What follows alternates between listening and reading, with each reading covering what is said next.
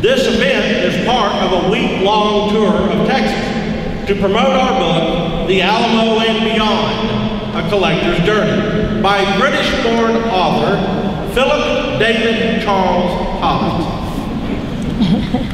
Man, that's a lot of syllables. All right. This is his debut as a scholar and author. He combines impressive historical research with nimble wordsmithing and has crafted an amazing book centered on his collection, where each individual item tells a story. Each bullet, each gun, each sword, each letter, each book, each article of clothing, and takes us back to those momentous days of 1836. Needless to say, we at State House Press are proud to be his publisher.